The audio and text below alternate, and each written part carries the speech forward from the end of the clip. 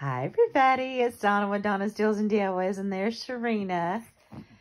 She wanted to say hello. And I'm reading from my devotional, 52 Devotions for Dog Lovers. For those of you who are new, this is Devotional Thursday, and I am so behind in recording this evening, and I really apologize. Okay, walk with me. This is page 97. I can never escape from your spirit. I can never get away from your presence. Psalms 139:7. Our daughter Emily had her first seizure when she was 5 years old. It was scary not knowing she would have another one, especially at night. We got her a seizure alert service dog named Cody. Cody had the uncanny ability of sensing when Emily was going to have a seizure and would alert us by walking protectively around Emily and barking. It's not completely understood how seizure alert dogs are able to sense an upcoming seizure, but it is clear they have an intimate understanding of their owners. They are quick to raise alarm when needed. All of us have a deep desire to be intimately known. We want to know that we have someone looking out for us. Like Cody looked out for Emily, we want to turn to someone with our hurts and fears. Jesus promises to never leave us nor forsake us.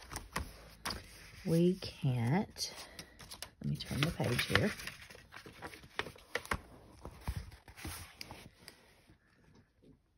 Physically see him, but through faith we can trust that the God who counts the hairs of our head and watches every sparrow fall isn't observing us from a distance. He is walking right beside us. Our God is omnipotent,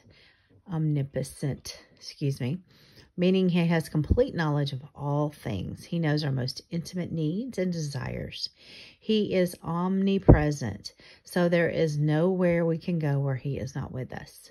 Where we are limited by our humanity, we have access to a God who has no limits and whose presence nothing else can replace.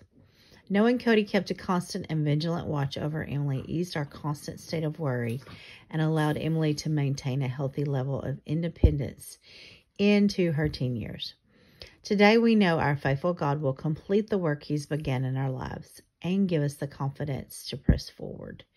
We know his perfect love will sustain us no matter what scary circumstances we encounter. And the prayer: Lord, only when I'm resting in your perfect love can I let go of my many fears. Thank you for being an intimate God who invites his people into a deep and personal relationship. Help me to trust you when I face circumstances where it's hard to see your work at hand. As I go from situation to situation, may I depend on you for my strength, knowing with confidence that you will be there to help me through each day and every one. Help me through each and every one. Why is it hard to believe that God is right here with you when you're going through something difficult? Did you know that Helen Keller was the first person to bring an Akita dog to the United States? She was gifted one by the Japanese government on a trip to Japan. And I do have a family member that has a service dog that will alert her when her blood sugar, she's a type 2 diabetic, and when her blood sugar is off, the dog is supposed to alert her. Anyway, thank you so much for watching my devotional today. I appreciate you so very much. I hope that you will rely on God when you need him the most and every day, but especially when you need him the most. Remember that he is there. You are not walking alone. And if you have a prayer request, please send it to plattwear, PLATTWEAR, @yahoo.com, and I will add you to my prayer request. Please remember that God loves you and that I love you, and God bless you. Good night.